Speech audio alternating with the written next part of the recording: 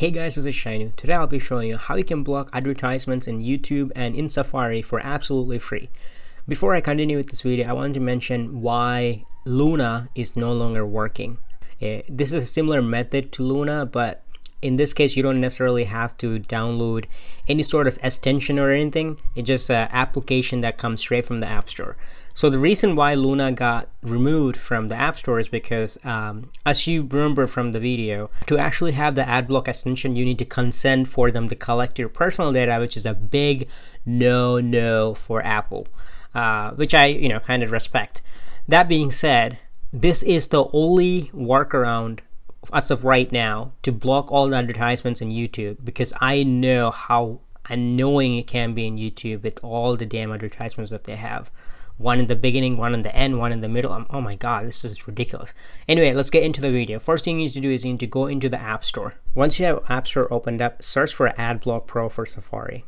Go ahead, install it into your device. All right, once the app is installed in our device, we're going to go ahead, open it up, and here it's going to ask us to go into our settings and enable a bunch of these content blocker methods. So to do that, what we need to do is we need to go into the settings and scroll down until you find Safari. Scroll down to content blockers, and here, as you can see, you have a bunch of extensions, almost like that gives you the ability to block advertisement and a bunch of other features. So we're going to go ahead and enable all of them and go back to AdBlock Pro, and it says extensions are enabled and it's finished and welcome, blah blah. You got a confetti effect to it, and I'm not gonna rate now. And that's pretty much it. You just need to come back down here. If any of this is unblocked or toggled off, you can just toggle back on, and you can customize it the way you like. So I want to show you now a demo of how that looks in Safari. So if you were to go into Safari, and I'm just going to type in maybe the term blog, you will see advertisements. You used to see advertisements on the top and the bottom. So I'm going to go ahead and open up Chrome to compare with Safari, and then type in the word blog. And as you can see, we have an advertisement up here from this.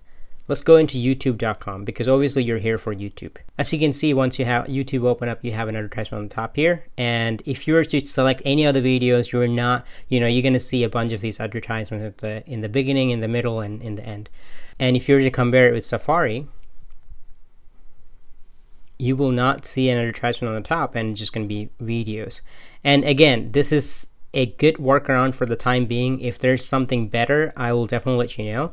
This will not work in the YouTube application, guys. This will not work in the YouTube application. I say that again because I know I'm going to have some comments asking this question. Thank you so much for watching this video. I really do appreciate your time. If you like this video, make sure you like and subscribe to the channel. I do similar content to this like every week almost. And also make sure to turn on your notification if you haven't already. I'll see you all in the next one. Take care, guys. Bye.